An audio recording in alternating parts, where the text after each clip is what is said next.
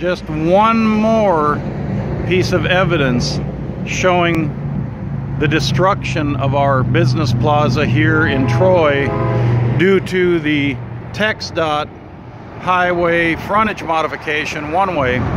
As you can see, everyone going north, and we're standing here in a business plaza that would normally be full of people having breakfast at the local breakfast place.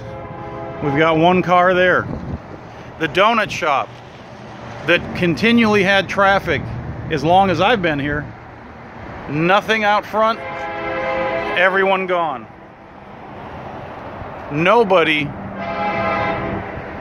is going to frequent these businesses when it's 20 minutes back to town.